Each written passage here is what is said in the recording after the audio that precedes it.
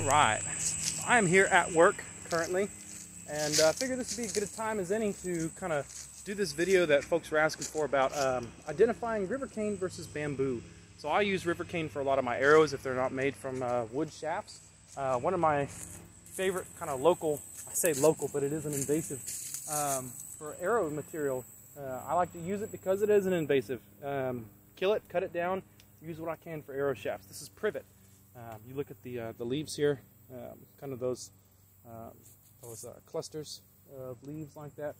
Very dense wood, kind of like holly, very white and light colored, but makes pretty good shafts. Decent magnolia here, and then some fruit trees out in this little clearing. But look at all of this along here. That is all bamboo, and I'm going to show you how you can tell it's bamboo at a distance without having to go up and inspect it. Just at a glance, some of the kind of key characteristics and features of bamboo versus rivercane. I'll show you some rivercane too, but this is the easy stuff. This is the stuff to start with. First of all, see how bushy it is? Look at how dense the foliage is and green, dense and green. That's the big thing that you're going to look for when identifying rivercane versus bamboo, because rivercane looks often somewhat dry. You'll see dry leaves, you'll see tan all over it, right? And it's not this big.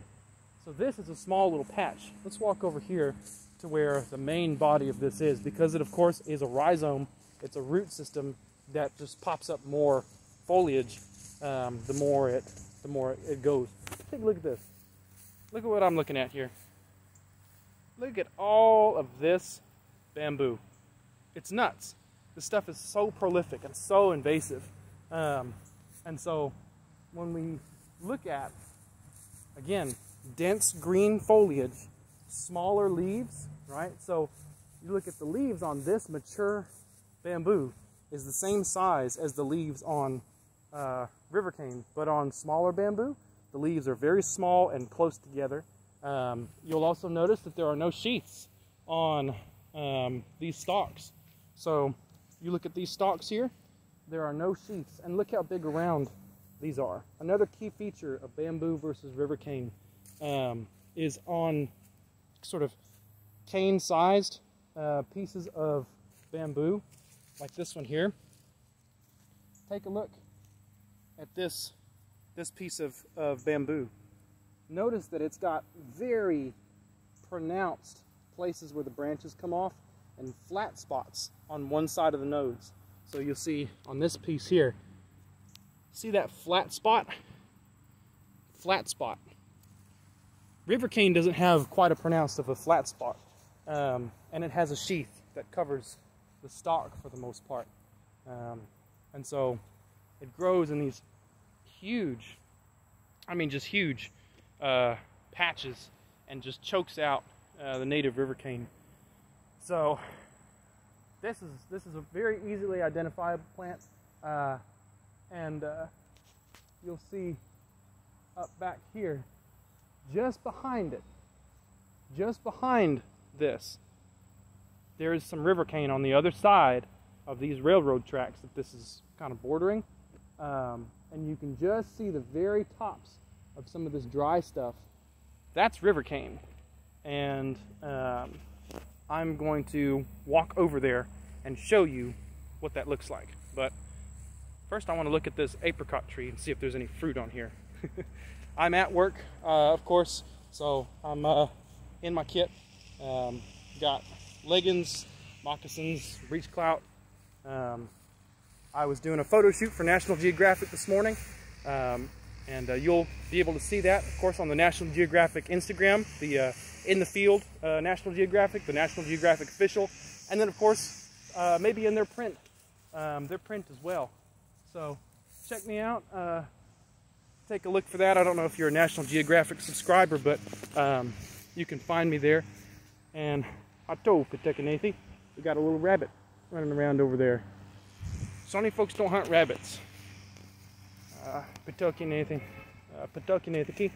rabbits, they are important to us. They're part of our medicine, so we don't hunt them. But there's another invasive plant right here. This is what's called a tree of heaven, and it is anything but.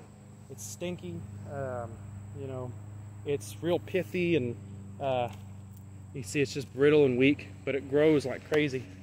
But I'm gonna pause this, walk across the street, and show you some Rivercane. Okay, so here we are at a patch of Rivercane that I cut some of my arrow shafts from. I'm gonna have to be careful right now because I smell copperheads. There's some standing water, and I know these copperheads love this Rivercane, so I do have to be careful, especially wearing traditional clothes, wearing breech clout and leggings and moccasins, because they'll just bite right through it. So this is Rivercane. This is what you're looking for. This is the larger variety of cane, right? So check out how big these leaves are, right? You can see that right now it's also a fairly dense green, but look at how dry the cane looks. See how the cane is sheathed? So you notice on the cane itself, look at this. And underneath is that green. This is about the size that I want for my arrows, but you don't want to get the ones with the full sheaths on them. That means they're not mature. The cane isn't dense yet, so it's still growing in height. You can make arrows from it, you know, but they're not going to be as good as arrows made from mature cane.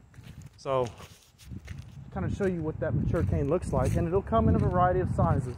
The small stuff won't be the only cane you can use for arrows. Of course, you know, like if you're ooh, smells kind of strong.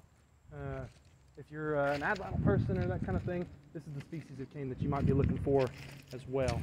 But all here is good arrow material, and a lot of this is good arrow material because it gets mowed down and then it grows back, and it grows back thicker than it did before. It grows back better than it did before. So because it's putting up smaller shoots, you can see, like, it's all watery. But there, where it's been all cut down, look at the nice stalks that are coming up from that.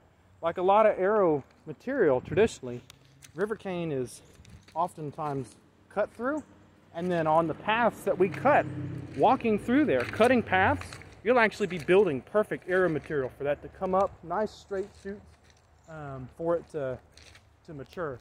I see all this back here in the back, farther up that way, that's mature cane. You see it doesn't have any sheaths on it. Let's see if we can zoom in here.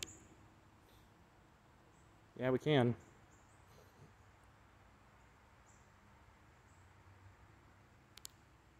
Well, here.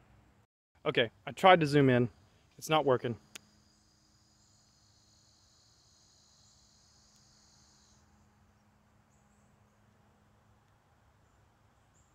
Nope. So it's not going to work, but it's kind of set at its depth right now. That is mature cane, and it is nice and round. There's no sheath on it, you know, and it is good to go for making arrows. I'm going to see if I can get over there. Yeah, I can get over here. So here, you can see this piece of cane still got its sheath, but it's starting to come off, which means it's getting close to maturity. I would still use it. I could still harvest it. See these pieces here? They're nice and large, solid green, no sheath, right?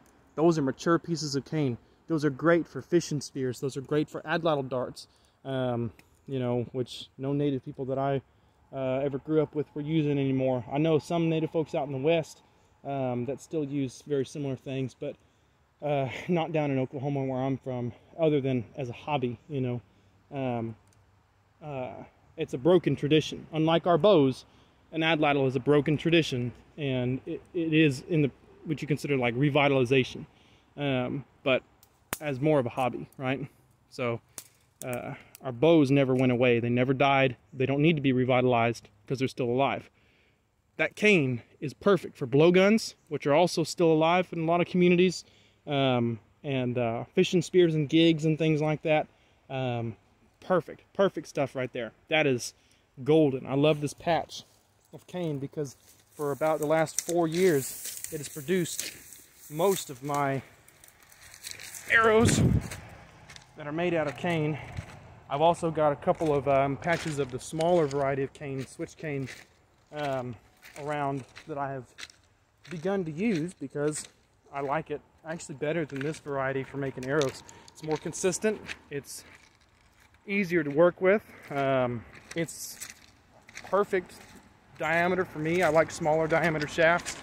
I just make an insert for the knock, you know.